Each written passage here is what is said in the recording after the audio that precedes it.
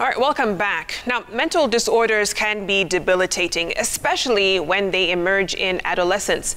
Identifying these problems and intervening early does help reduce their impact on the social, emotional, and academic functions of a teen. However, very few parents or teachers are qualified to assess mental health, and the substantial overlap between mental health problems and the usual teenage behavior makes an intervention even more complicated. Well, tonight I have a candid conversation with Zaria Gikonyo, who will share her experience with a mental disorder, as well as her father, Gikonyo Gitonga, who will share his perspective as a parent. Thank you both for joining me tonight.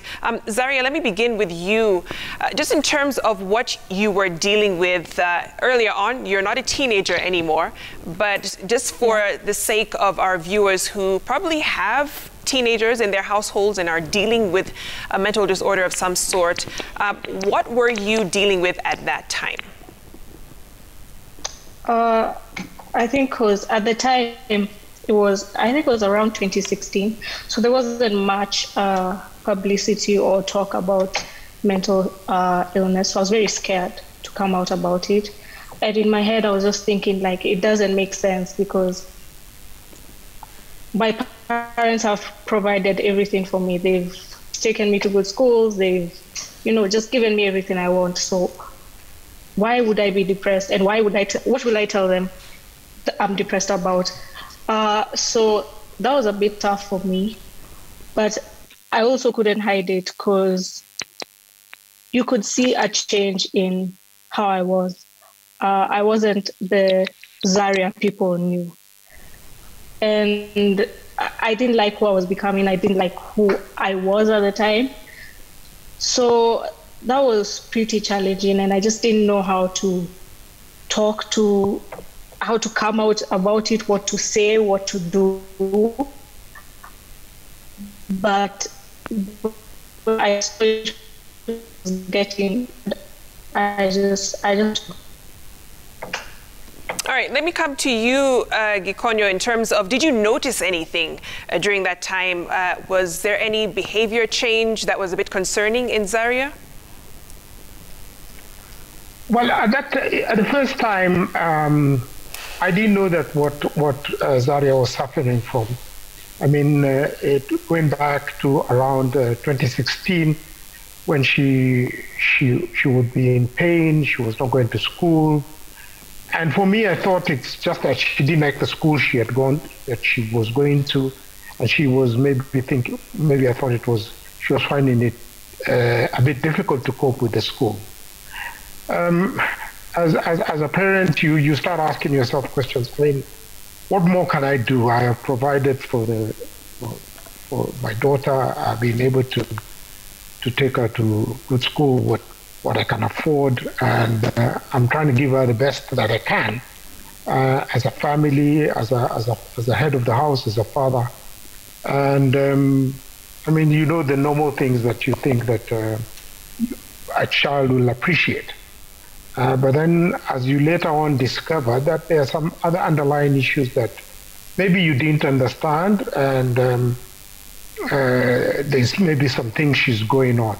And these are things that it took me from around 2016 to about, actually literally up to 2017, and the whole of 2017, to be able to see them coming out through. I still didn't understand, and she didn't do very, she did well at her A levels, but I mean, I realized that was not her greatest potential, and it was a very tough time for her during her A levels, in the final year of her A levels.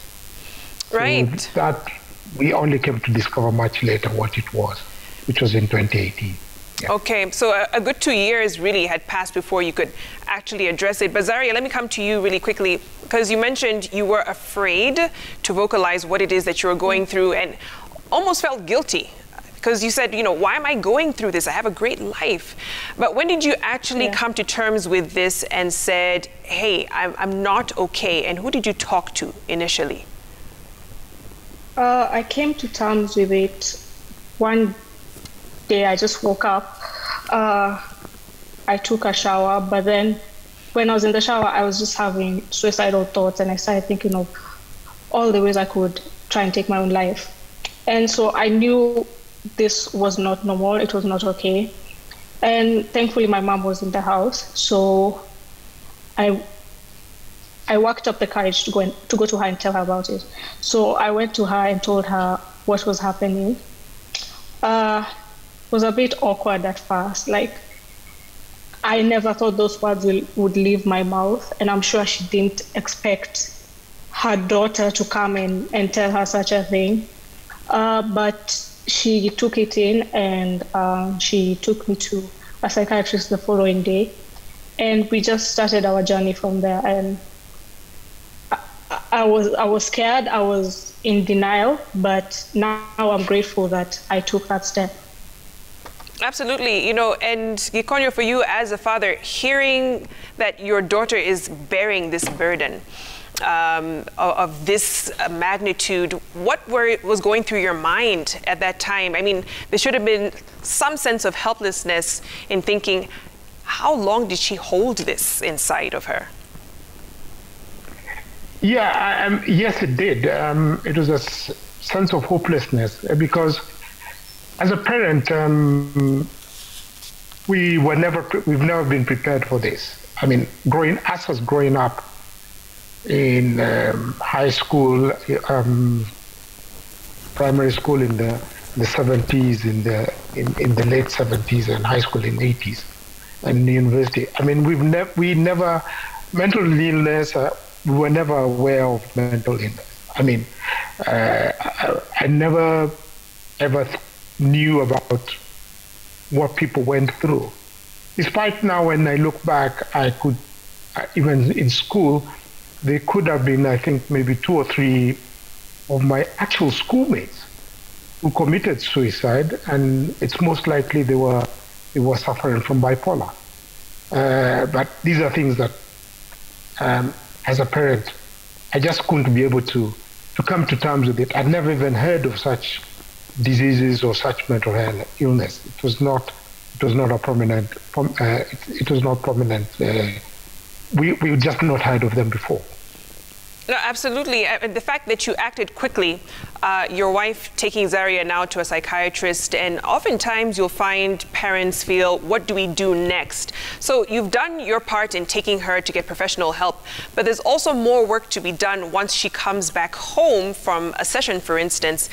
And, how did you kind of navigate that time with her? Well, I think the thing is to be able to listen to her and embrace it and appreciate it, because in the beginning I just sort of I didn't take it seriously. I didn't take it. It was almost like I was removed from it. Sort of I was in denial.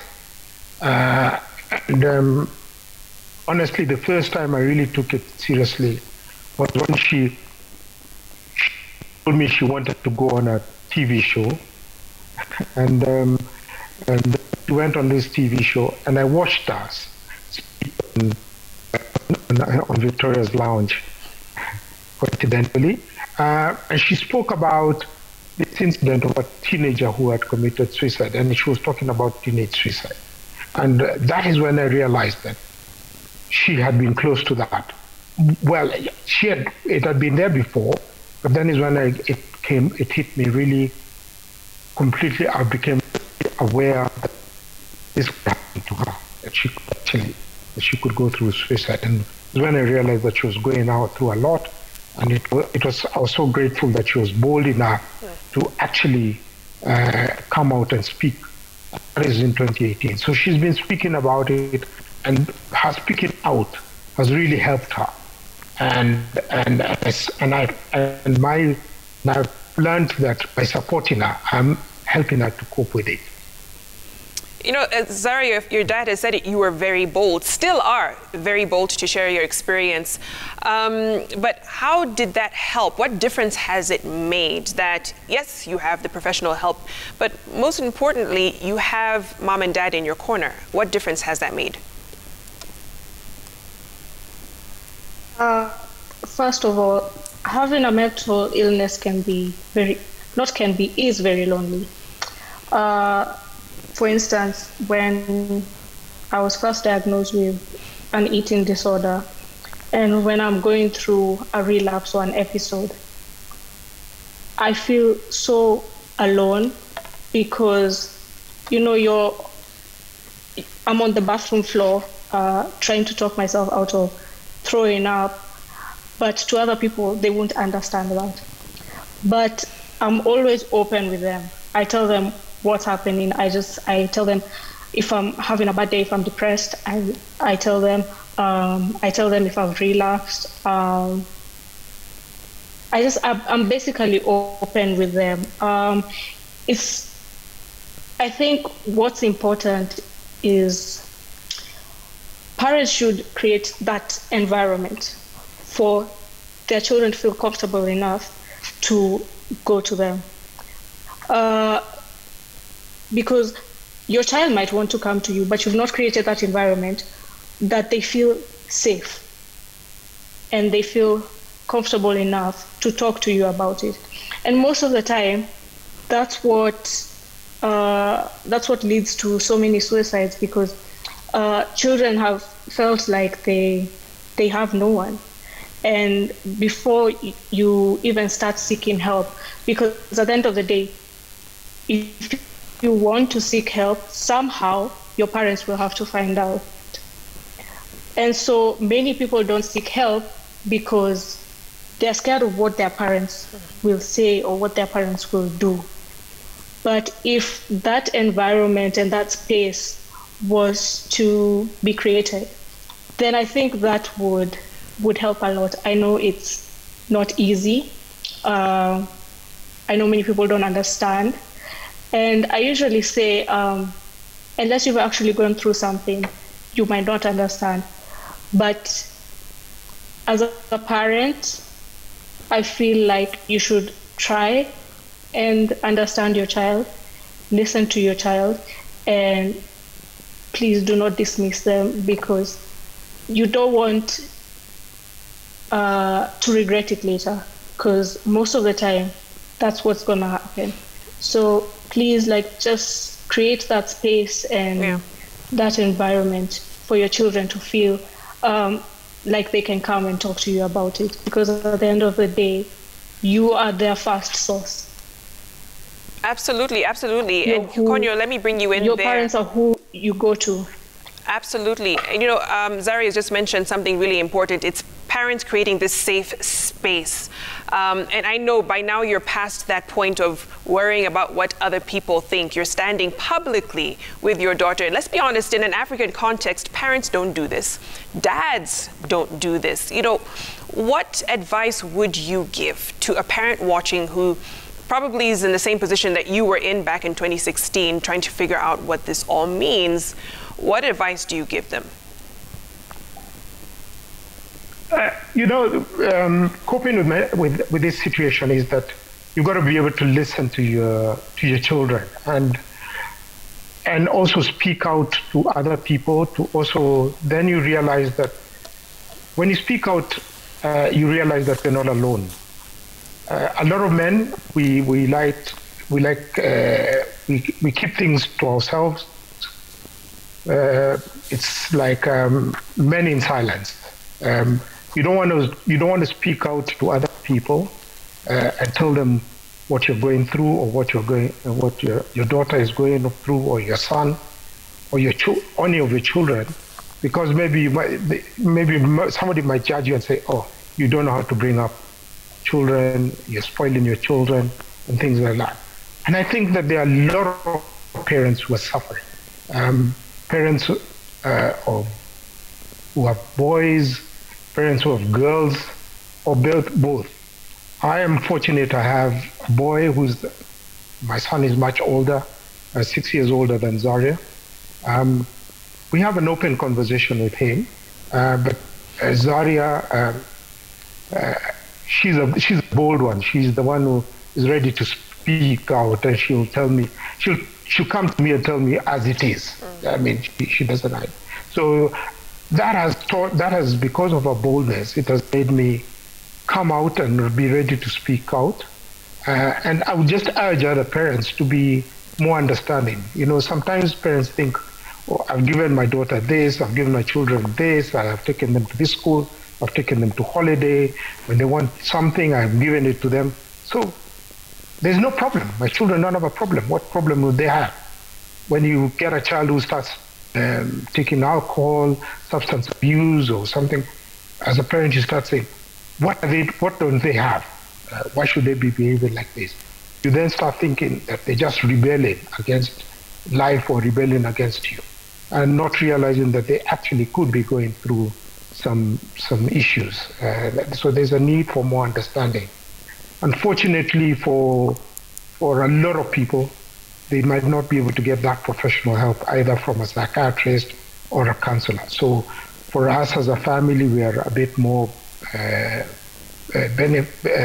blessed that we could be able to afford that. But just imagine how many other families cannot afford them. This country does not have enough doctors who are trained or practicing in mental health. And there's need to address issues about mental health in the legislation. I know there was a mental health bill that was being sponsored in the parliament. Senator Kasanga was very much involved in that, but unfortunately it didn't see the light of day, and it's going to be reintroduced. But we need to start speaking about mental health in everywhere, and you'll be very surprised that nearly in every family there is a state of mental health, an issue of mental health. Absolutely, and hence why we're having this conversation tonight on this platform, is to start the conversation. Thank you so much, Zaria and Gikonyo, for your time, for your bravery and your candor. A bit more critically when it comes to mental health and support within the family structure. Let's take a short break here on Citizen Weekend. Much more ahead, including